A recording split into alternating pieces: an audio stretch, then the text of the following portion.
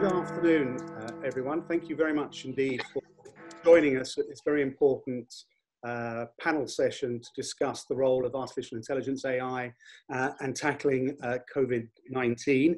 We've got a fantastic panel of experts to take us through some of the issues, each of whom will speak for about 6 minutes, after which I'll hand over and we will take some questions. So there are just some ground rules I need to run through. Firstly, for our speakers, as I said, you've got about 6 minutes each. I hope that's okay with each of you and that you were aware of that. After about 5.5 minutes, I'll just give you a quick nudge to remind you you've got 30 seconds.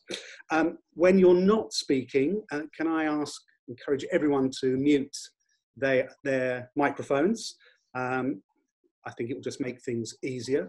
For our panelists, if you could, when I hand over to you, just say your name and introduce yourself briefly as part of your presentation. I just need to remind everyone that we are recording this for future use, so just be aware of that and that it is also being broadcast live. After we've taken the 6 contributions from our expert panel, if you would like to ask a question, please can you use the chat function, which you should find at the bottom of your screen. Type in there that you'd like to ask a question, preferably indicating whether it's a general question or going to a particular speaker, so that we know how to handle those, because I think we possibly may have up to 200 people on here at some point, and trying to spot who's waving at us may be difficult. So please use the chat function. Now, just before I get us going and hand over to our first speaker, who will be Professor Tim Spector, is there anything that I have missed, either from Désirée, who has been excellent in organising this and putting together our expert panel, or from Birgitte, who is from the Big Innovation Centre, who keeps us on the straight and narrow and drives this very important group forward. Désirée, is there anything that I have missed? No, just please write to the attendees. Please write your questions into the chat, and my colleague and I will queue you then, and then you can ask the questions personally in the end of the meeting.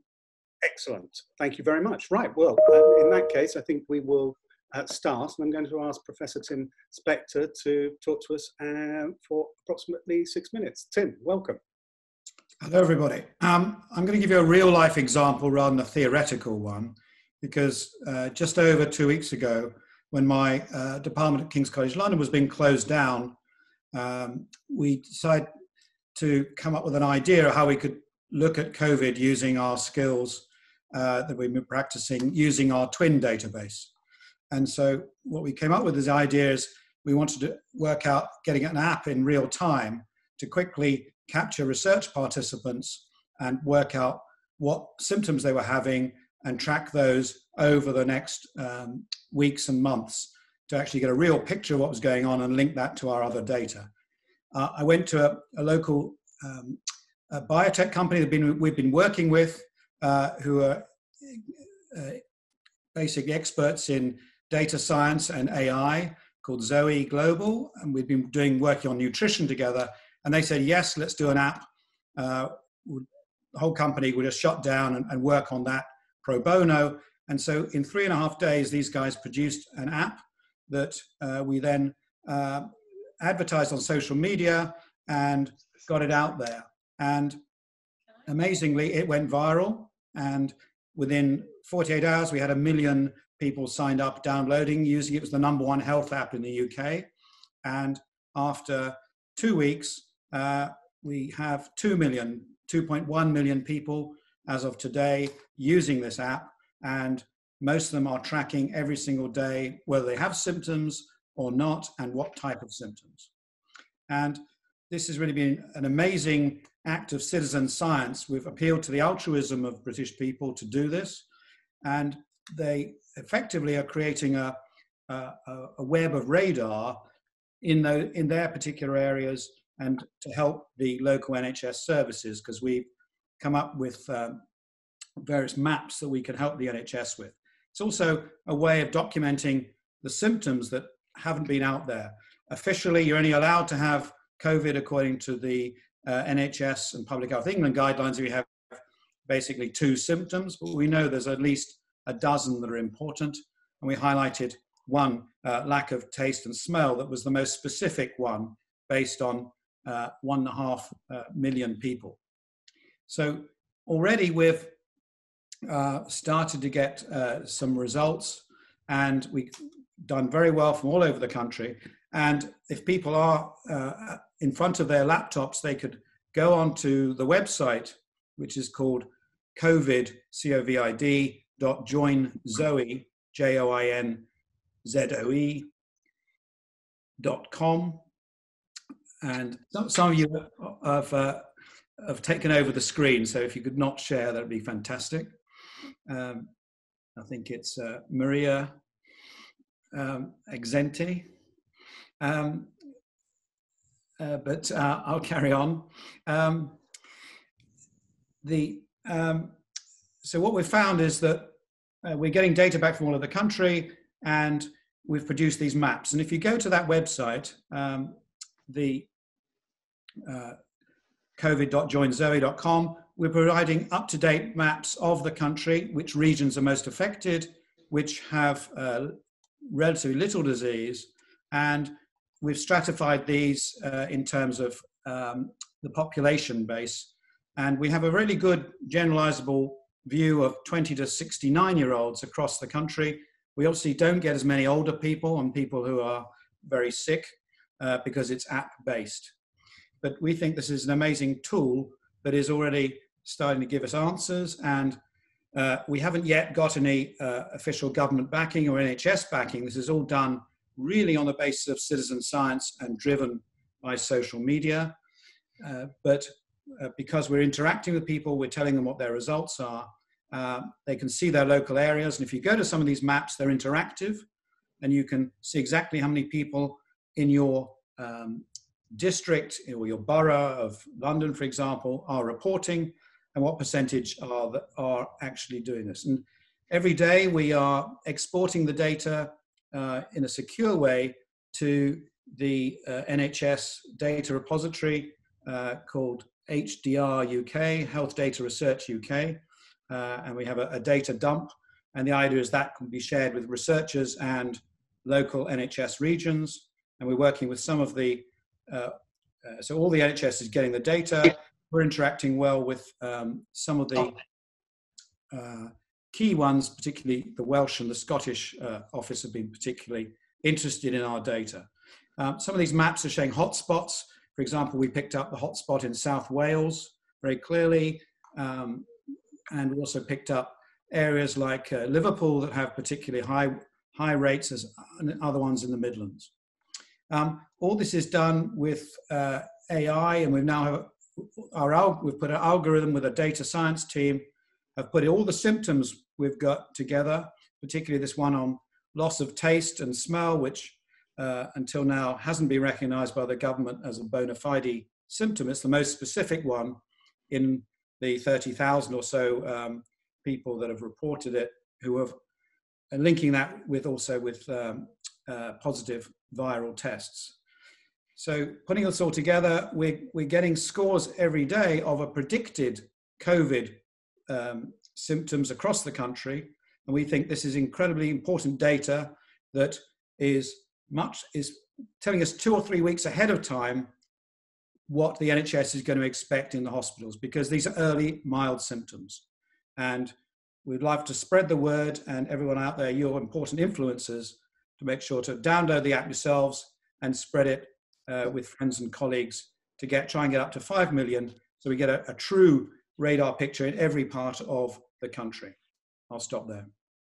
Excellent. Thank you very much indeed. That's extraordinarily rapid growth. Can I just come in, Stephen? That would be really helpful. Professor, have you come up, as a result of your work and in a sense the sheer volume of data that you've generated, have you come up with a different prediction to the imperial prediction, for instance? Have you actually been able to come up with a different set of results? Well, we haven't done predictions based on deaths or hospital admissions so far, because we at the present don't have adequate data on that. We've got data on how common this is in the population, and our estimates are that 1.9 million people currently have COVID in the UK, and that the numbers, and that's just in the current 2-week interval. So probably there's another million before that, and there's probably several million after that, and that's not counting the asymptomatic people. So we're hoping that once we link this with hospital data, and we're doing this in Wales because the Welsh office have been very helpful in working with us, that we can then create these models and link it better, because that's definitely, we want to be able to predict based on symptoms in any area who's likely to need hospital care. That's obviously one of the big things that's urgently needed by the NHS. So we can definitely do it. We just need better data and groups of people that are sicker and older, just to get our models better. And thank you for everything you're doing. You probably can't see it, but I've got it on my phone, and I'm religious every morning in clicking the button. Great. Well, it's good to have some support in the government. No, everybody should have this, frankly. Thank you very much indeed, both Tims. Right, we shall move on now to Chris Harbron, who is, I think, Chris, your title is underneath your name. Chris, over to you. 6 minutes. Great. Okay. Thanks very much, Stephen. Yeah, I too am downloaded and using Professor Spector's app. So good. I'm here from Roche, who's kind of an interesting company in this area, because we actually have a combination of different divisions. We have the pharma division, which we've got some drugs which are in clinical trials at the moment for COVID-19. We have a diagnostics division, one of the sort of the leading suppliers of the testing to the UK at the moment. But we're also a company who's made some recent strong investments within effectively data companies, with the vision that we actually, by combining these 3 pillars together, we're going to be able to deliver stronger benefit to patients. Within Roche, I'm a statistician, primarily focused around clinical trials. But I'm also a member of what we call the RAN, which is our Advanced Analytics Network, which tries to bring together the various AI, machine learning, data science skills across the whole company, giving an overview of what's going on within the whole company in this area. So today, I guess there's 4 topics I'd just like them to really touch on. That's of data, uncertainty, appropriate methodology, and collaboration. So data is clearly sort of the underlying driver between AI and any modelling activities. And as such, it is a really important, valuable commodity in ensuring informed decision making. And the actual volume of data is one of the key properties of this, which clearly speaks to the importance of continuing to increase the number of tests we're performing and ensuring this high reliability of tests that we will have. But there's aspects of design going into this. So clearly there's a lot of activity at the moment procuring the tests in order to allow the real personal level decisions to be made for individuals. But once those have been met, there'll still be a continuing need for more testing to be occurring in a sort of systematic and design testing way in order to really be able to inform the policy, inform the scientific questions around COVID-19. And this is one which I think we can get a lot more value on this by doing things in a much more structured manner than just sort of leaving it by chance. The other aspect of data I'd just like to call out has probably already been really sort of successfully demonstrated by Professor Spector. But this concept of also collecting the softer data, the symptoms reporting data, to get this overall picture of how the disease is progressing and integrating together. Second topic I'd like to touch on is uncertainty. So we're in a situation where we've got far more unknowns than knowns at the moment. We've got data which is like to be sparse, and it's going to be subject to biases in all manner of ways, some which are going to be non-obvious and not trivial to us. And so what we've got to be aware of is that any modelling process that we do, whether it be simple, whether it be complex, it's going to be based on both implicit and explicit assumptions and creating uncertainty. So one of the key features from this is that when we come to communicate any outputs from any of our modelling exercises, any of our activities, we really ought to be reflecting the uncertainty around anything which we get from the fact that it's going to have some range of values which are plausible, given the inputs that we've given. And this certainty should also be incorporated into the decision-making process. Maybe not necessarily just taking an average value, an average prediction decisions upon, but sort of thinking about what's a reasonable worst case. That could be a more informative measure in these situations. A third topic I'd just like to touch on is that of appropriate methodology. I think, we have this inherent uncertainty, and within AI, it's certainly been an area where I think there's been a degree of hype and a degree of overstatement at times. Now, certainly in some situations, complex AI type approaches can be the only solution for certain challenges like functional genomics. And certainly we've really seen the power of AI in what I call closed environments, things like chess playing, Go playing, where you've got a very clearly defined situation. However, it does require the risk, and we've seen this in the past, that actually some of the more black box models, some of the most complex models, have certain kind of problems with them. There's this risk of overfitting. Sometimes there can be this lack of generalizability. In a situation where you may have something moving rapidly over time, it's evolving, the temperature is evolving, the virus itself may evolve. An overfitted model may not be able to capture those differences and predict into the future as well as maybe a simpler model. There's also the question around the transparency, and I think the importance that we need to be able to very clearly have confidence and credibility in any predictions that we make, which will make it easier to communicate, easier for decision makers to understand, and easier for them to act upon. And in these situations, what I'd just be really making the plea is, certainly we should be considering AI, we should be considering a whole range of different models, I think was alluded to earlier, and seeing if we can get what's the level of consensus between different models.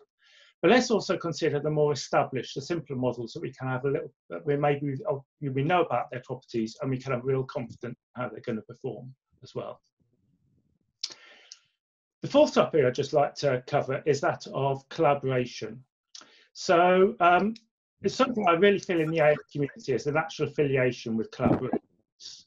Hackathon type events are a real regular way of working. This community has a real comfort with remote working, with collaborations tools. And so, it's really good recently. We saw the Alan Turing Institute put out a call for volunteers to be incorporated recently. And even reflecting my own company, we put out a call for people to take part in challenges. Then 48 hours, we've got 124 volunteers working across 24 teams, working on various internal and external challenges. So there's a real desire for people as well in this situation. And of course, one of the beauties of these type of events, this type of collaboration, is that they can leave a legacy. Well beyond the sort of the immediate pandemic, this is great learning opportunities for people, great opportunities for people to share skills, and to create a network really stood them in good stead going forward. So, thanks very much for it's been useful. Thank you very much indeed. Tim, did you have, Chris, thank you. I really just wanted to ask you, you're part of a multinational company, and obviously you've been much in the spotlight over testing and the comparison with Germany and so on and so forth. And I just wondered if how much you collaborated really across borders with your colleagues in Germany and other parts of the continent, indeed parts of the globe, during a period like this. I mean, you talked about hackathons, but effectively you could have your own hackathon within Roche by itself, couldn't you? Yeah, absolutely. No, I mean, I think very much it's the nature of the pharmaceutical industry is an international business. So, on a daily basis, routinely, we're working with our colleagues. Yeah, they're typically based in Europe, in Basel, in Switzerland, over in America as well. So basically, everything is taken as a global viewpoint within the company. So you're kicking the tires on the modelling within the company as well as outside, basically. Yes, absolutely. Yes. And then how much do you reach out to people like Tim? I mean, I think, Tim, I must admit, we haven't spoken to before, but certainly sort of people like the Alan Turing Institute, these are people we've been working with for some time, and we're trying to build a good relationship with them even further going forwards. And we've got connections with, a lot of academic groups locally for the various different sites. So there is a community, basically. Yes. Really important. Mm. Excellent. Thank you, Tim. And of course, thank you very much indeed, Chris. Straight on, I'm now going to go to Professor Shannon Vallor. Welcome, thank you. Please introduce yourself, and you've got about 6 minutes. Thanks for the invitation to speak here today. My name is Shannon Vallor. I'm the Baillie Gifford Chair in Ethics of Data and Artificial Intelligence at the University of Edinburgh, Edinburgh's Futures Institute. My research centers on the ethical design, development, and deployment of AI and other data-driven technologies, with a special focus on shaping wise technology policy and responsible industry practice. I currently chair Scotland's Data Delivery Group, and I previously served as a visiting researcher and AI ethicist at Google. Today, I want to speak about using AI to advance public health outcomes while engendering public trust. We know that public health measures, especially by governments, are only effective with broad public cooperation and trust in government and health authorities. Yet we need to remember that AI use cases for surveillance and health faced a grave ethics and trust gap in the public mind before COVID-19. So this is the background against which we are working. AI and other data-driven tools, as we've heard, can accelerate and amplify our public health efforts in a multitude of ways, from hotspot detection to contact tracing to patient risk assessment. However, many of these also carry substantial risks of unintended harm or abuse. Nor are these risks guaranteed to be balanced by the hoped-for benefits. For instance, even Singapore's aggressive digital contract tracing campaign regrettably did not prevent a recent resurgence of the virus from contacts unable to be identified by the app, which reportedly did not gain even a third of the approximately 60% to 75% level of citizen adoption necessary to enable lasting suppression or containment. If the UK were to bypass ethical safeguards in a rush to deploy AI tools as aggressively and broadly as possible in the pandemic context, we would risk worse outcomes, not only from overconfidence in quick technical fixes, but by sparking distrust of public health authorities among the very communities we are trying to protect. This could well undermine the efficacy of all our public health efforts, not just those targeting COVID-19. More broadly, we're facing a critical test of the UK's ability to secure two increasingly fragile dimensions of civic health: trust in scientific and technical expertise, and faith in the resilience and protection of democratic values in times of crisis. While private companies and non-governmental organizations must also take care to use AI tools responsibly in this pandemic, my remarks today are focused on AI deployments by or on behalf of public health or other government authorities. My recommendations for preserving public trust in such deployments are threefold. First, approval of new AI tools for government public health use that involve sensitive or high-risk data must be selective, evidence-based, and subject to a rapid feasibility, safety, and ethical risk analysis from an independent, multidisciplinary team with expertise in identifying and safeguarding against technical and social failure modes of AI and other data-driven tools. Justifications for approved uses, recommendations for civic safeguards such as privacy-preserving encryption, anonymization, decentralization or aggregation techniques, data deletion schedules, and strict access and use controls, judged fitting for the application and the need, as well as underlying risk assessments, should be open to public review and commentary. Health authorities should be required to disclose which tools are being adopted and where, how the recommended safeguards are being enacted, and who is accountable for their enforcement.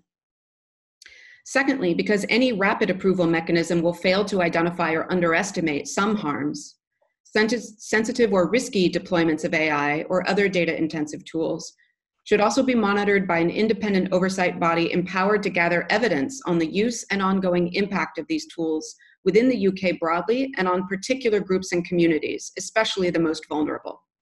This body should have authority to publicly recommend modifications or discontinuations of AI or other data-intensive deployments determined to be insufficiently beneficial, no longer warranted by public health emergency, unjust in their effects on vulnerable populations, or otherwise detrimental to the public interest. Precedent for these functions can be found in the Privacy and Civil Liberties Oversight Board created in the United States after 9/11 to monitor federal anti-terrorism efforts.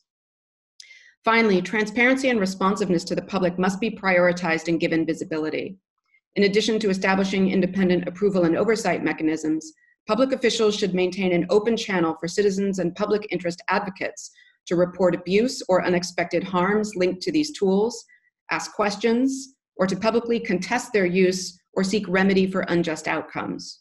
Regularly scheduled government summaries of and responses to these inputs should be mandated. Government openness, accountability, and responsiveness to public criticism are not to be feared in a free society. They are its very lifeblood. Thank you. Shannon, thank you very much indeed. Excellent contribution. Tim, did you want to come in? Yes, I would. Thank you very much indeed for that, Shannon. Really interesting, because in a sense, you're warning us about the use of data inappropriately during a pandemic. And of course, there was the joint civil society statement as well, which I think came out on the 2nd of April from all those civil society organizations, which said, which was sort of headed, states' use of digital surveillance technologies to fight pandemic must respect human rights. And that was a pretty large group of people. But is there any evidence that actually states, and particularly Western European states, are in breach of the GDPR currently? Because surely doesn't health information which is relating to the pandemic, isn't that perfectly justifiably shared under GDPR? A couple of things I would say. First of all, I would say that GDPR is a very important tool, but GDPR does not capture everything that we care about with respect to human rights or responsible and ethical data use. So there are potential gaps where GDPR might not provide the kind of protection, or may, in some cases, even mandate steps that would interfere with urgent and ethically defensible goals that we have.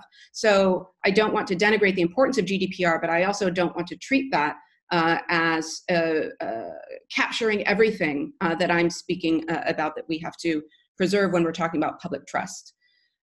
Secondly, I don't think we have evidence of widespread or acute harms that are happening, but I think it's too early to see that. And I do think we see a move in some states to set aside considerations of ethics and human rights as a result of the emergency state in which we find ourselves, and what we call something like, lifeboat ethics, where all the other ethical considerations other than survival are sort of thrown aside. And I'm arguing that that would be a very short-sighted move, and that we would in fact be undercutting our own broader public health goals if we didn't consider the need to demonstrate trustworthiness in our use of these tools. So I'm not advocating against the use of tools, even expanded use of some of these tools in certain areas. But what I'm saying is the more risk that is involved with those expansions, the more we have a responsibility to demonstrate oversight and accountability mechanisms to ensure that the public continue to support and cooperate with and follow the guidance of public health authorities who are using those tools. There's a strong trust element involved here. That's what it's about. If you look at the adoption of the app in Singapore, where broadly there is a considerable amount of trust and compliance with government, they still weren't able to get voluntary compliance up where they needed it to be, even though leaders were publicly calling for the public to voluntarily adopt the app. So the bar in many cases to get the level of public support that you need for some of these initiatives is immense. And you really need to appeal to them on moral grounds as a trusted partner in public welfare. Thank you. Thank you very much indeed, Shannon and Tim. I'm now going to go to our fourth speaker, which is Dr. Richard Dybowski. Richard, are you there? I'm indeed, yes. Excellent. If I could hand over to you to introduce yourself and then take about 6 minutes to tell us your view on these issues. Thank you very much indeed. Yes, hello. I'm Richard Dybowski. I'm an AI researcher at Cambridge University, and I've actually been in the field of AI for over 25 years. The main focus of my work continues to be the application of AI to medicine, including infectious diseases, and also to develop methods to support doctors' decision-making. And furthermore, as my first degree was in chemistry, I've actually returned to the application of AI to chemistry, particularly where medicine and chemistry come together.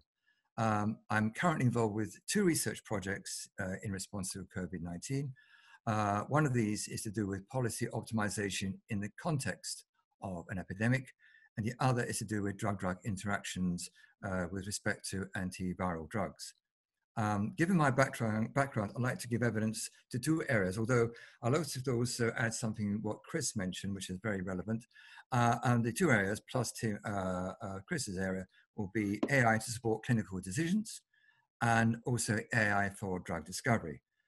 Firstly, the WHO listed the probability of various symptoms. So, for example, if a person has COVID-19, they have an 88% chance of having fever or 68% chance of a persistent dry cough. But the converse is not the same. In fact, there's a very good, simple mathematical tool called Bayes' theorem, which is well known amongst statisticians. And this is implemented in something called a Bayesian network. And this overcomes a well-known cognitive bias, which clinicians tend to be prone to. They can make incorrect probabilistic inferences, probabilistic assumptions. And the Bayesian network has been part of the AI toolkit for well over 25 years. So it's a very, very powerful technique.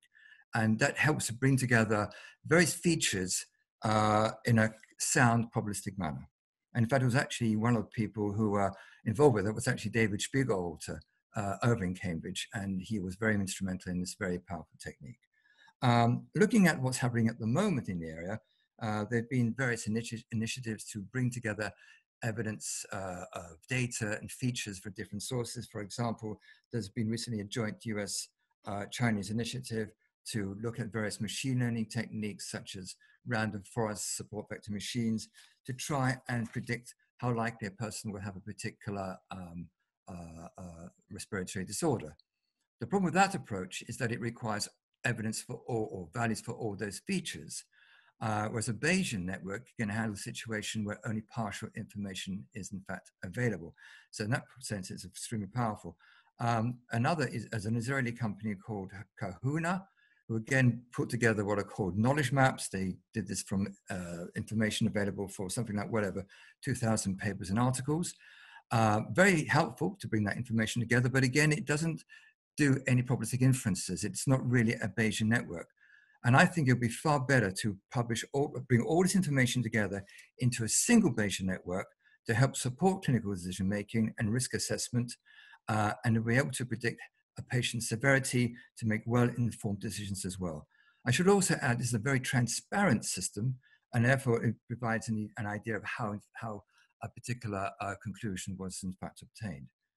Now, stick on the Bayesian side, I want to actually, support Chris's concern about the uncertainty of models. To date, we've had a model from but in fact, there can be other models could also be used on that data, and therefore have a range of models to give a better idea of model uncertainty. There's a formal way called Bayesian uncertainty modeling, but I think they'll give a fair idea of the uncertainty of policies that actually are made based on those models rather than from a single model. So I very much support what Chris is saying in that regard. The other area I want to touch on is the situation we have where we're told it could be 12, maybe 18 months before we have a vaccine available to us. And in the interim, we have to look at antiviral drugs. Now, there are various approaches to, in fact, try and find these drugs. I know there are various trials going at the moment, but it's still an ongoing search for further candidate antiviral drugs. The techniques used at the moment, and again, looking recently what's happening, is they tend to use fairly standard software to try and predict what particular drug will target a particular protein. In this case, a protein that's on the so-called spike protein that's to do with the coronavirus. There are far stronger AI-based techniques to do this, and I would strongly support the use of these techniques to support the current techniques which are actually being used. And I think it's important to do that. There is some kind of a coordinating group to bring these techniques together, maybe also for the various pharmaceutical companies who I'm sure are trying to do part of this work to bring their data forth. There should be a mandate to provide some kind of collaboration and bring these various techniques together for full discussion. Thank you very much. Excellent. Richard, thank you very much indeed. Tim. Yes, thank you, Steve. Really interesting, Richard. I think what you may need to do is gently take us by the hand. You referred to Bayesian, and I know that Shannon would have very much approved of that since they have a centre in Edinburgh named after him. Yeah. But I mean, on the one hand, you seem to be talking about sharing more data. On the other, you have this more probabilistic approach, I think, by the sound of it, where even if you don't have a great deal of data, you can infer from that. Indeed. With the techniques that you're talking about. Absolutely. And I'm slightly torn in understanding that, because clearly we heard from Tim how there's a lot of data which is now coming out of the COVID-19 app and so on, you know, and we've got a lot more information now which the NHS has got, and presumably that's being organized more effectively than hitherto.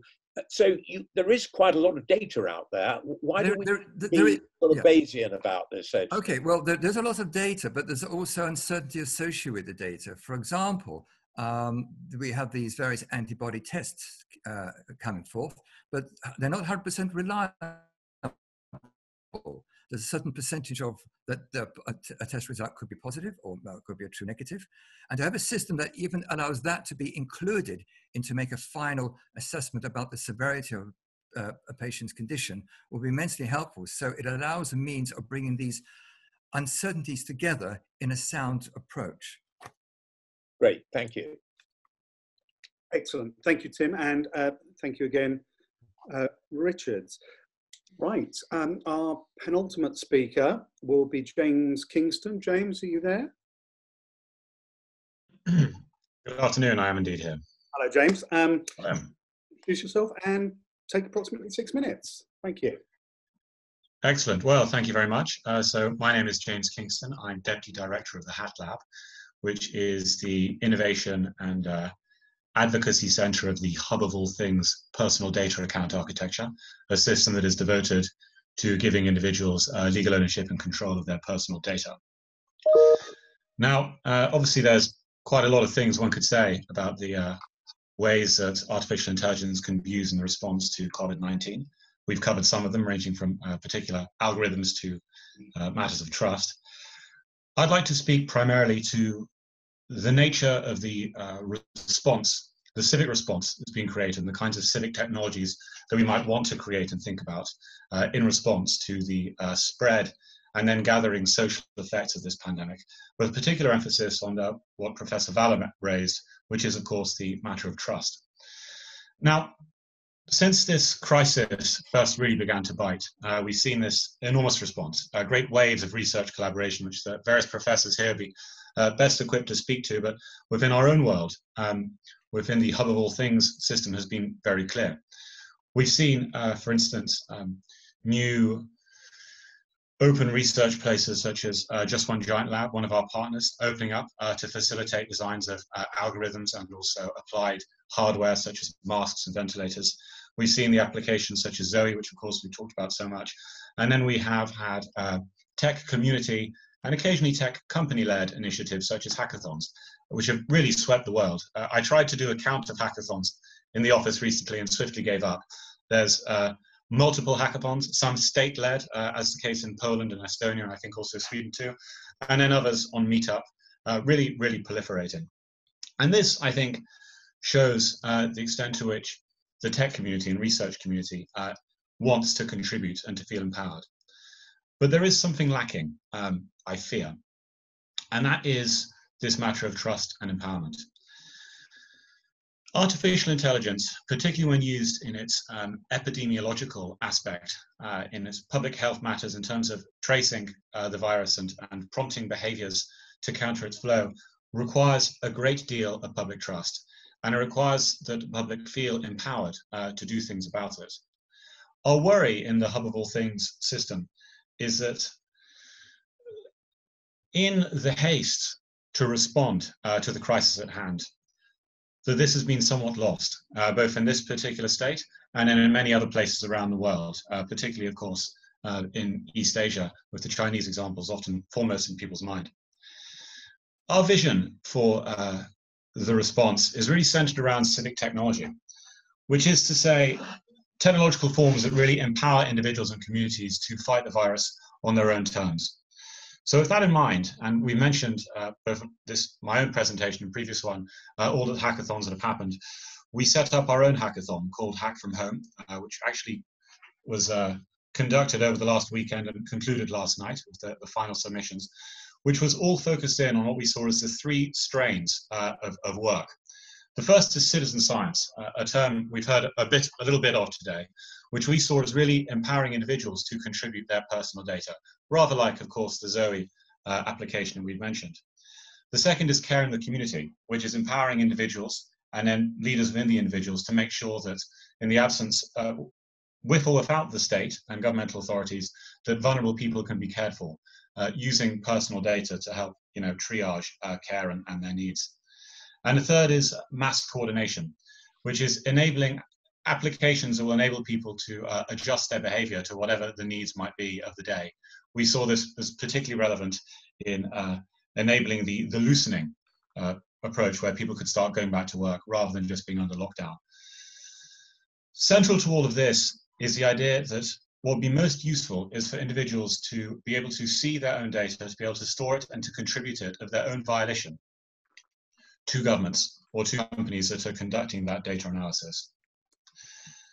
Since launching our hackathon idea, no more than about 2.5, 3 weeks ago, we had a truly enormous response, 800 people attending with 26 different projects, 3 of which in particular showed, I think, the ability of artificial intelligence researchers to make rapid progress in this time of need. We had a project called Reuse Drugs being created over the weekend, which was designed to look at chemical compounds that had already been created and licensed and to assess them to see if they were useful for COVID-19. They found 3 and they submitted it to a lab for test all in the space of 48 hours. We found there was a particular project that created a public health system using agent-based modeling for refugee camps to suggest how refugee camp leaders may best structure, in particular, food distribution and medicine distribution to minimize the spread of the disease in camps, where often the population density is 2 or 3 times higher than that in the famous plague ship, the Princess Diamond. So it's, a huge problem there. And then the third, I think, in many respects, most germane to this particular discussion is the health traffic light application, which is an application designed to combine people's location data with their social data in order to give them privacy-respecting risk scores for who they come into contact with. It's that privacy-respecting element we see as particularly important here. People are being asked to do a great deal and to sacrifice a great deal. And at the same time, we already have, beginning in the press, the worries that we're going to be creating patterns of data governance and state control that simply won't go away. Rather, of course, akin to the whole new wave of controls that came after 9/11, which I believe was mentioned earlier in this presentation. GDPR can't do that alone. There needs to be a governance system that provides that. And our strong recommendation would be that leaders think first and foremost about the tools, trust, and governance that will enable the public to want to buy in to the measures that are needed. And I think I went slightly over, so I beg your forgiveness, but there we are. That's fine. Thank you very much for that. A lot of good information in there, Tim. James, yeah, I just really wanted to follow up because, it could be argued that, especially during a pandemic, the one thing you don't want to do is over limit the sharing of data, i.e. go beyond GDPR in terms of these mechanisms like hub of all things and so on, where people do not share this kind of health information. On the other hand, some people would say that the most sensitive information you can possibly generate is health information. But how do you reconcile those two views? Because, you know, certainly if you were sitting in the chair of the Secretary of State for Health, you'd want to be able to have, depersonalized perhaps, but or anonymized, but you would certainly want the Department of Health and the NHS to have the broadest possible access to that kind of health information, wouldn't you? Absolutely, absolutely. And I think there's varying levels of response. You know, we have the question of fighting the virus and its spread right now. And then we have the question of fighting its noxious social effects in a sort of, you know, the weeks that come ahead. We'd say a few things. Firstly, in all events, there's a value to people being able to own and control their own data and being empowered with that, having that relationship to the data that has been generated by them. And we think that's valuable in and of itself. The second is that using that particular architecture and, you know, other architectures, there's ways of providing inferences and minimizing the amount of data that is needed, both in terms of then data that's aggregated by central authorities that want to monitor it, or if the application is just simply attempting to provide information to one's neighbors. There's ways I would suggest that not even suggest, I would state, there are ways of building these things so as to minimize the amount of data deeply identifiable data that has to go forth elsewhere. Thank you. And just to be clear on that, this particular hub of all things architecture does enable that with internal computational devices that provide inferences without the core data going elsewhere. James, thank you very much indeed. And thank you, Tim. Right, and on to our final presentation, which is from Adam Riccoboni. I think that's the right pronunciation. Adam, you're there? Yes, I am. Adam, thank you. Yes, quick pronunciation. 6 minutes. Hello, I'm Adam Riccoboni, the CEO of Critical Future, a company with a track record of developing new AI solutions, including in healthcare. And I'm also the author of the book, The AI Age. I'm going to talk about how AI can help fight COVID-19 and also prevent future epidemics. But first, I want us to travel back a few years to 2016. This is the year the British-founded company DeepMind, based in London, used AI to beat the world champion at the ancient Chinese game of Go. And this British-founded company, being crowned world champion at the ultimate Chinese strategy game of Go, gave China a Sputnik moment. Mirroring the frenzy of investment and activity of the US in the space race following Russia's launch of the Sputnik satellite, China became determined to lead the world in AI. And from 2017, China began investing billions in AI research with an explicit government strategy of becoming the preeminent AI nation by 2030. Now, today in 2020, we can already see the fruits of that strategy, as China and other countries in Asia have effectively used AI against the global pandemic of COVID-19. And I hope this striking example of Asia using AI to manage a healthcare and economic crisis gives us in Britain our own Sputnik moment, our own AI moment, and puts rocket fuel in our ambition to become a preeminent AI nation. Now, AI can help fight against COVID-19 and prevent future epidemics in 5 main ways. The first way is from containment. For example, a mobile phone app in China called Alipay Health Code operates a traffic light system which determines who can be quarantined and who can go out. I know there's been a lot of very valid points about safeguarding privacy made today, but that can be done. For example, MIT have an app called SafePaths, which uses GPS data for containment, but importantly safeguards privacy and actually has a Charter of Human Rights. I spoke to SafePaths in preparation for this meeting, and their app is fully available for rollout in the UK and is free at the moment. Another option for fighting COVID-19 with AI is detection. In China, smart helmets and cameras detect fever among people in public places. And there are AI diagnostic tools for chest radiology scans in China and South Korea and Canada. And Professor Tim Spector has a fantastic tool here also being used for detection. The third area is in drug discovery. AI can identify suitable viral therapies, and Gero in South Korea has already used their AI platform to identify existing drugs which can be repurposed for COVID-19. The fourth area is in patient care.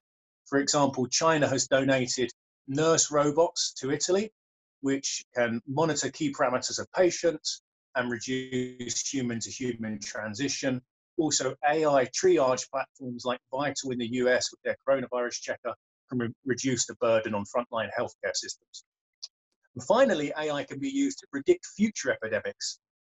A company in Canada called Blue Dot used AI to send an alert, an early warning system about COVID-19 in December 2019.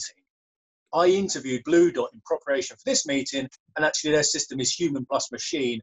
The AI was used to process vast amounts of media data, find a needle in a haystack, and a team of human physicians identified correctly that COVID-19 was a threat. I think in the UK, we can develop a far better AI prediction engine, but we need access to the right data. So what do we need from Parliament to apply and leverage and exploit all these immensely useful AI technologies in Britain? Well, the first thing we need is government leadership. In 1918, the Spanish influenza pandemic led directly to the creation of the Ministry of Health. This early 20th century viral pandemic showed that the UK's healthcare system needed better organisation. Today, in the 21st century, the lesson to be learned from the COVID-19 crisis is the UK's healthcare system needs better technology, specifically better AI. Therefore, I propose that AI is put to the top of the political agenda. An AI department, mirroring the health ministry, maybe too much, but certainly you can help us with some of the key things we need in the AI community. The first being access to data. I know there's a lot of concerns about privacy and safeguarding, which I think can be taken into account with systems like SafePath, which I mentioned earlier. What we AI developers need is access to more data. We need the government to help persuade the public to provide data in safe ways. We need partnerships with private sector, perhaps being mandated to share drug discovery data, which can be used for biotech. And we need more access to live NHS healthcare data as well. And I just want to end by posing the question, could Britain really be a world leader in AI? Could we compete with giant countries like China and the US? And I think the answer is absolutely yes, we can. Artificial intelligence is an American term, but it was the British genius Alan Turing who invented the field. And it was Turing who did pioneering work on what he called thinking machines and provided a blueprint for machine learning. It was also the British innovator Geoffrey Hinton who made the key breakthroughs which made deep learning such a powerful technology. And it was the British Demi Hasabi I mentioned earlier who gave China their Sputnik moment. So Britain has contributed as much to AI as any country in the world. We can see that from the quality of the speakers today. And we can lead the world in AI with parliamentary ambition to match our potential. And the last point I want to make is that will not only help us in healthcare, but also economically. McKinsey's done independent research which shows that AI can increase the UK's GDP by 22% up to 2030. And that will be sorely needed as we come out of this lockdown and this COVID-19 crisis. Thank you very much for your time. Adam, thank you very much indeed. Excellent. Now, with an eye on the clock and recognition, so sorry, Adam, thank you for that. I'm going to ask Tim to come in a moment, but we are... Well, it's only a very quick one, this one, Stephen, okay. And then we can get on with the Q&A. Too much one at the point. Really, just to Adam, I mean, do you think there is beginning to be a sort of division in terms of the way that people look on the use of data? You've really emphasized the importance of that and how we can be internationally competitive. But are you concerned about access to data as we are currently in the middle of this pandemic? Yes, certainly from an AI development perspective, we need access to more data. For example, if we had access to live healthcare data from the NHS, we could build fantastic AI solutions. Also, from a biotech perspective, we need more access to the drug companies' data, perhaps mandating them to share more in the public interest, and then a campaign to persuade the public to share their data. From the public's perspective, being on lockdown, giving up all of your freedoms is possibly far worse than sharing some of your mobile phone data, knowing that there are privacy safeguards there. So I think that the public can be persuaded if we have parliamentary leadership on it. Well, I think we have a bit of a debate here, don't we? Excellent. Thank you, Tim, and thank you again, Adam. Right. Just before, well, I suppose first of all I should say is, do any of the panelists, the speakers, have any questions for any of the other speakers or points of clarification they would like to make? If not, go on.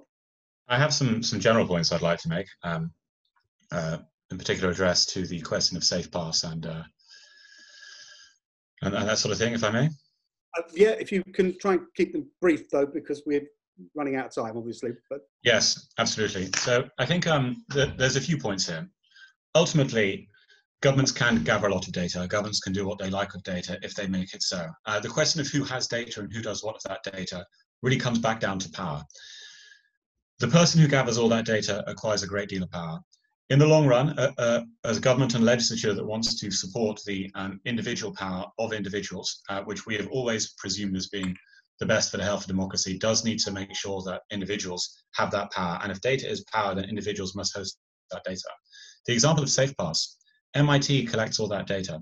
If you want to get the data out of MIT, and they're apparently privacy preserving app, you have to ask them. There's no portability.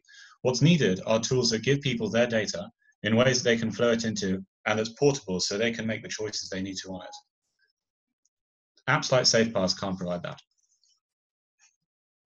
Okay, great. I could go on, but I'm aware of the time. Well, we'd love to hear you go on, but the problem is time is always the enemy of these. Okay, I'd now like to go briefly to David Bray, if I may, Dr. David Bray.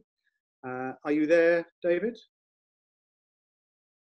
Yes, greetings, thank you. Well, thank you again to all the panelists for the very interesting remarks. Real quick, I'm at the Atlantic Council's Geotech Center that looks at the geopolitics of data and technology. In a past life, was involved with the response to 9/11, anthrax in 2001, SARS, and West Nile. The question, but also the premise I would present to you all is the only way through this crisis is through it together. And so recognizing that obviously this was from a UK-centric perspective, I would say if you're only looking at UK data, then you're waiting until it comes to your shores. We have to figure out a way to work across countries. We have to figure out a way to work across sectors, not just with the immediate response. And in fact, we actually are looking at the different data sets that are coming in across countries. Some countries are intentionally biasing their data sets. Surprise, surprise. Some sectors are unknowingly biasing their data sets. And so while I appreciate this as a focus on AI, if the data is garbage, then the conclusions will be garbage too.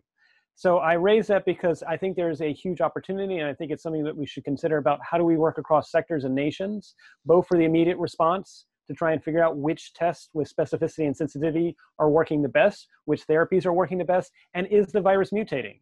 And are we seeing multiple strains going across the country that we're the world that we're thinking is just one? And then two, the global recovery will only happen if we start working across data questions now to figure out what is the right way to rebuild the economy. So I raise that saying, what can we do together? Because that's the only way through this crisis. Okay, great, thank you. Would anyone like to pick up on any of those points? And David, please, by all means, join our next International Global Hackathon. We had people from all over the world participating in sharing data. You'd be very welcome to come. Yes, so we actually have been doing some ourselves too. The challenge you've got is it only works if you actually address the fact that governments are intentionally, in some cases, giving you biased data for hackathons. Okay, great. Anyone else want to pick up on any points? I think that's a very good point about data sharing, and we absolutely should share data internationally and work with the United States and any other countries we can to solve these problems together. Okay, thank you, Adam. And it certainly sort of speaks to a data standardization. So, you know, that can be comparable and you're looking at comparing apples with apples instead of apples with oranges. And it's actually also a very interesting comparison actually of the different strategies which different countries are adopting. And effectively you've got a little bit, it's not a randomized experiment, it's an experiment going on to see how those different policies play out. Yeah, thank you. In that context, so I'm Birgitte Andersen from Big Innovation Center. In that context, I would like to ask the panel if they unbalance things that these very strong authority regimes using AI and data from AI versus more like open democratic kind of regimes, which one they think would be the most successful ones, because there we see that in actually combating the spread or the pandemic, we see countries here have completely different strategies. So is it really about strong authority that can apply AI, or is it more a matter of like the community to apps that can apply AI? Which one would be the most successful one? That's one question. The other question on data use is that, to be completely blunt, right now in Italy, they have had the issue, and it's also emerging in the UK, that there's not enough ventilators. So the doctors have to make the decision on who should actually have the ventilators. Who should AI be used in these decisions to help doctors to decide the distribution of ventilators, or to what role should AI or could AI play in this at the moment? And then the last thing I want to come into, all the research now is we hear on the news about how computers are connected across researchers and organizations to solve the problem of COVID-19 and find a cure. But we have to also remember that the European Union previously in the major framework programs, when they connected lots of organizations to solve one problem, they got very biased in the results, and they started to work with lots of smaller groups. So how will we actually, do we think that at the moment we need to just connect all computers, or are there any kind of ways in which we can work with alternative solutions so we don't, the rate and direction is not all in one way? Birgitte, thank you. Who would like to try and pick up on some of those? Tim, I saw you trying to get in earlier. Did you, Tim Spector, sorry, did you want to come back? I'm just saying that we are in a consortium globally of other countries who are already collecting COVID symptom data, and you know, by getting a consortium together of many countries, I think you can nullify the data from some biased countries. And I think that's the best weapon, is basically collecting more data, not relying on one particular country. You can get a much truer picture of what's going on. So I think there's always be those biased data. But I mean, at the moment, if you collect it from individuals, you're probably getting less biased data than just collecting death percentages, which is currently being used as political tools. So I think the more we can collect large numbers of data, get up into the millions, it becomes more representative of what's really going on. And we can see, for example, fairly quickly, we've got launched the same app in the US, so we can see whether these symptoms, these 12 symptoms that go with COVID, are the same in the US as in the UK, which will tell us whether it's another strain, is exactly the same, or there's a different level of reporting due to culture. So I think the more data you've got, the more you can solve these problems. Excellent, thank you. Anyone else wanted to address? I just wanted to jump in briefly on both of the last few speakers' comments, which I think point to the issue that data quantity is not a substitute for data quality.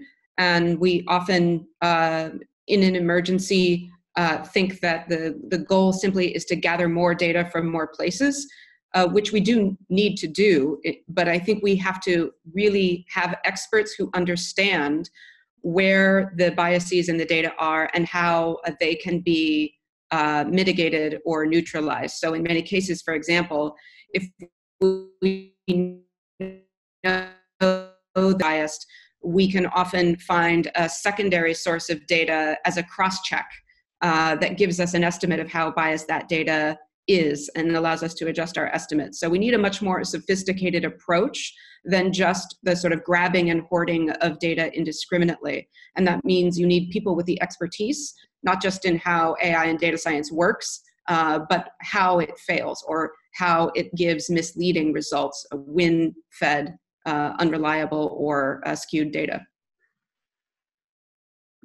Hi, this is Riccoboni, and I absolutely agree. I think it has to be a far more sophisticated approach. You can't just simply combine a lot of data together, which could be from a very wide group of subpopulations and being heavily biased. And I think one way of trying to perhaps see if that's the case is to look at what models are being produced by different types of data and see what the variability is of those models. Therefore, if a lot of models give or different data sources give a similar result, then tends to give a slightly more confident, a greater degree of confidence than a widely spread conclusions. I think that's perhaps one way forward. Okay, thank you very much indeed. Now, obviously we've gone over 6:30, but are all the panelists happy to stay on the line for a little bit longer if we have some questions from our wider audience, or do any of you need to go? I've got another call, I'm afraid I have to get on to. Okay, I completely understand that, Tim. We did say 6:30, so if you want to leave us or stay and just drop out whenever you feel like. Okay, will do. People can email me if they've got any specific questions, as the rest of the world seems to be at the moment. Absolutely. And thank you so much for your attendance. Thank you very much. You're doing great work. Great work. Thank you. Appreciate it. Thanks a lot.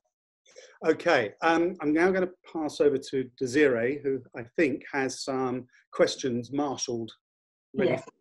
Laurence Moroni? Yes.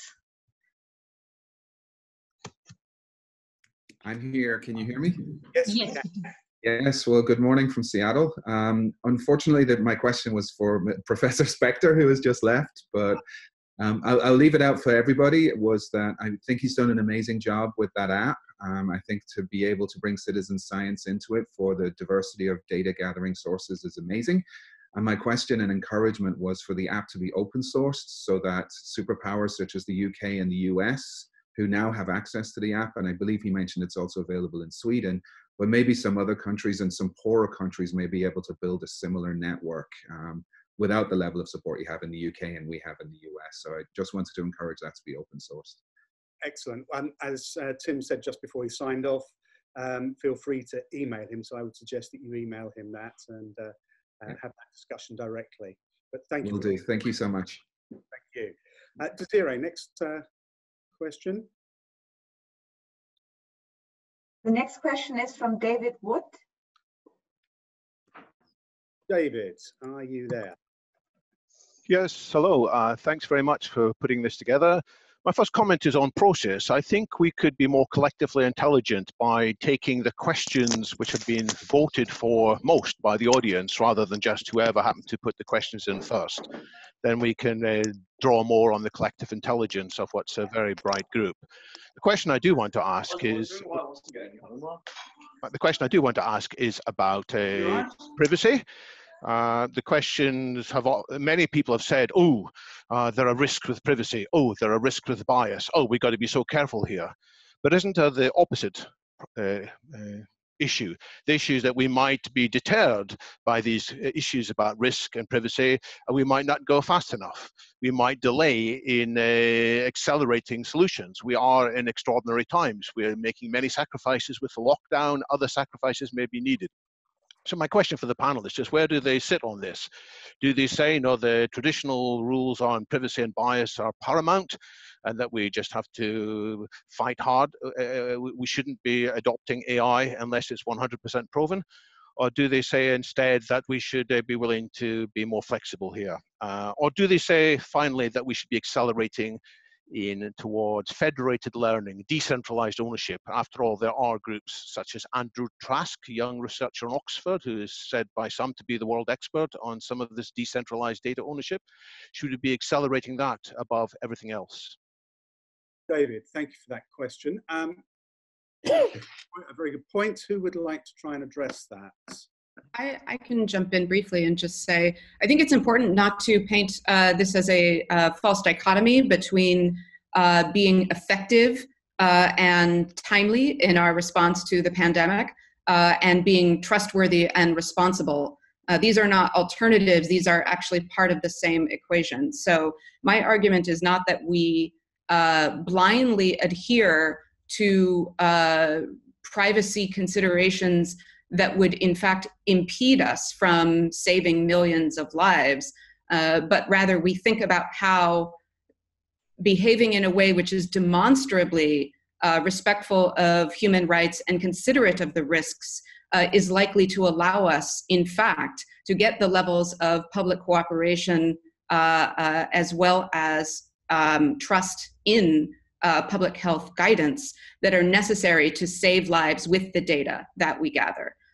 So the argument is well positioned in this sense, right? If the government were to be too afraid to act and were to do nothing simply as a result of being afraid to tread in a risky area, and as a result failed to suppress the pandemic effectively, that would of course undermine public trust. What I'm arguing is that public trust has to be part of our and central to our approach. Not that we simply adhere to privacy for privacy's sake, but we think about what are the privacy considerations that are required to act in a way that earns the public trust as stewards of public health. I just wanted to comment. I agree with the questioner. I think we do need to move faster, not just to tackle COVID-19 now, but to prevent future epidemics.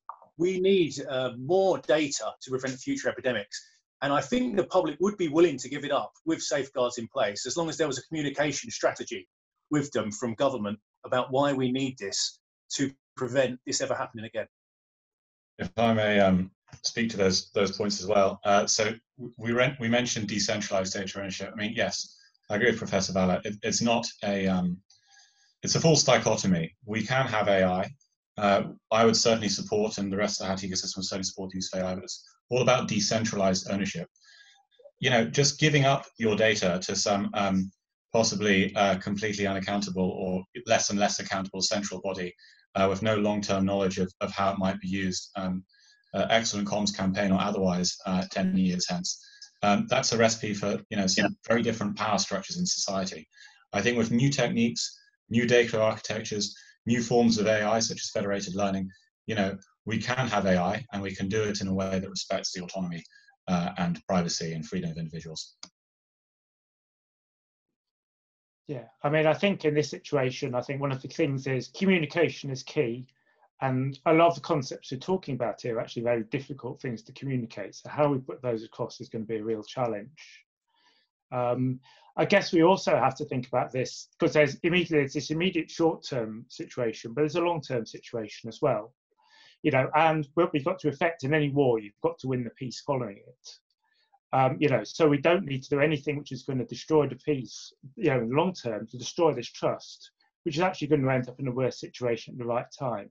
So it's a very fine line which does need to be trodden here. And clearly, it's an evolving situation. I think the attitudes of culture of society as a whole is changing with these all the time. We see this even over, and this is much bigger than just healthcare even. The idea of what's being put on Facebook, 20 years ago, people would never put that degree of their lives up there. Now people are. No, thank you very much. They certainly did not. Sorry, this is Riccoboni. Can I just very quickly add something to that? I totally agree with what James has said, and I would even propose that there should be some type of group put together to think how that can be actually taken forward. Thank you very much. Right. Désirée, perhaps another question, and we'll see how we do on time. Yeah, it's Tangi Morgan. Tangi, are you there? Hey, Tangi, sorry. My question was really on the back of Professor Vallor's comments around trust and transparency, and just wondered her thoughts taking that, those topics, if you will, relative to the app that Professor or Dr. Spector has, I guess you'd say, set out, because it is a quick way to try and gather information, obviously, but taking the areas of trust and transparency and the data that's being amassed. I was curious about her comments on that. Yeah, I mean, I think we have to take each tool or application on a case-by-case basis. And as I recommended earlier, I think if these tools particularly are going to be used by government authorities or in ways that increase the power and control of public authorities, then I think we absolutely need to do a rapid but effective risk analysis on individual tools. I do think we have to recognize, however, that the risk is not equal. If we are talking about, for example, symptom reporting that is aggregated and shared only with respect to relatively large geographic regions, that presents a much less acute risk of abuse than individualized diagnostic results or cell phone tracked movements over the course of 2 weeks down to the level of a couple of meters, right? That's a far more acute, acutely risky piece of information. It doesn't mean we shouldn't have it, but it means we have to take much more care to think about how we protect that information to ensure that it's not used inappropriately or disclosed to people who would use it for purposes other than protecting public health. And I think, if you look, for example, at the case of Poland, who has proposed a very aggressive data gathering strategy and then proposed holding on to that information for, I believe, 6 years, right? That strikes me as something that is, at this point, unwarranted. And if, for example, it turns out that we need to hold this information for 6 years, that would be something we may learn as we go. But it's quite alarming to have a government say, we're going to gather this very high-risk information and we're going to hold it for well beyond what the projected period of this pandemic emergency is. That would rightly give many people pause and perhaps inhibit them from sharing accurate information in a timely manner with the government. So I just think we have to be very careful to assess the risks relative to the need and the potential of the tool to help us. Okay. Thank you. Shannon, thank you very much indeed. I suppose do we have any final questions, Désirée? We have one last question from Christine Scho. Christine, are you there? You can be our last questioner. Yes, hi, this is Christine here. Hi, this is Christine here. Can you hear me? Yes, I can. So, right, I raised a question on digital identity, which I think that has been some discussion amongst companies already in the UK. I just wonder if that can be integrated into the discussion of personal information, because we're talking about the digital attributes of individuals. So I think this is a broader discussion on what can we leverage on the existing initiatives that have been in discussion amongst maybe banks, maybe other tech companies that's already going on. I actually have a follow-up a question related to the information on the traffic light system, because I found it very interesting, because personally I'm ethnically Chinese, and seeing that happening as a discussion as something, as what is now being considered as a good practice for the in the name of public health crisis management in China, and the fact that the UK or Germany are considering it is a very interesting development, because of the fact that to a certain extent it does scares me a little bit, in the sense that I'll be rated without me potentially having the ability to challenge how I'm being rated and how the algorithms or the data are being collected.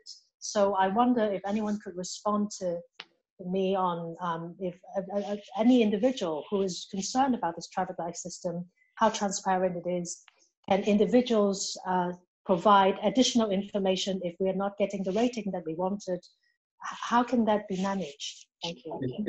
But just make a point on that. I think the alternative to this traffic light system, this targeted approach, is a blanket lockdown. And that's what we've got in the UK. You know, we are literally almost under house arrest.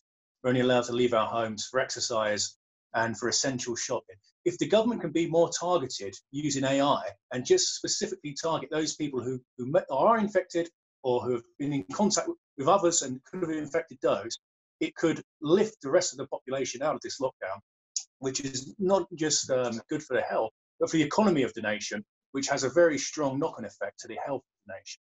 And this economic catastrophe we're going through will also impact the health of the UK. So in our hackathon, we literally made a privacy-preserving app that dealt with this. We even called it, well, I didn't build it, but a team did. It was called the Traffic Lights app.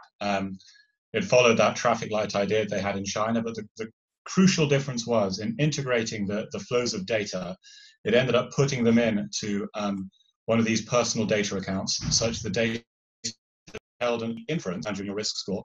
It simply gave the inference out. It didn't give the core data itself. So people's privacy were protected whilst also having a good, functionally useful traffic light thing, which was useful for public health purposes. There are ways of giving people digital identity that doesn't necessarily mean massive state involvement in their lives. Okay, great. Thank you for that, James. I think I am going to draw things to a close now, if that's okay. Désirée, were you trying to indicate that you might, about the blockchain meeting?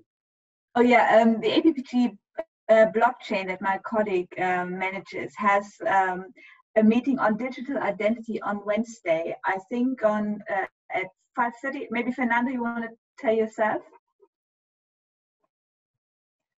Okay, I think it's on 5:30, but we also send out invitations for that one, but that might be of interest to many here. Okay, thank you very much indeed.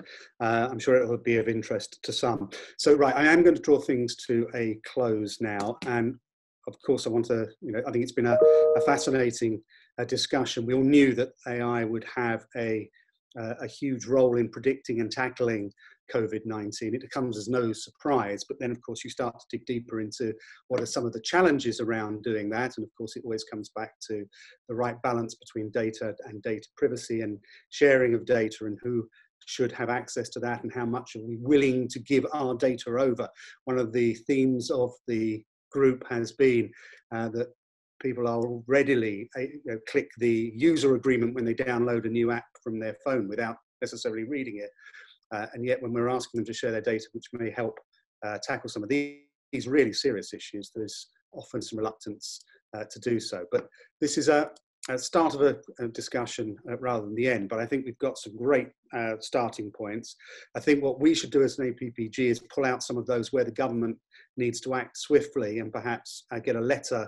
I'm sure Tim will agree with this wherever he is. I certainly do. To the relevant department, because it does sound like there needs to be more joined up discussion between government and the AI community. Now, to be fair to the government, this has taken a lot of resource across the whole of government, but we now need to start pushing forward what we do next rather than firefighting now. So thank you for exploring those themes with us. So to Tim, who's left us unfortunately, but to Chris, Shannon, Richard, James and Adam, thank you so much for your contribution. It's been absolutely fantastic. Thank you to everyone who was online at any point and listening in, and of course to Désirée and the Big Innovation Centre for all their work in pulling this together. So that draws it to a close. Myself and Tim are going to, Tim Clement-Jones, Lord Clement-Jones, Désirée and Birgitte are going to stay online as we have to do a little bit of a wash up. But if I encourage the rest of you to leave the meeting now, and look forward to you joining us again at the next one. Thank you very much.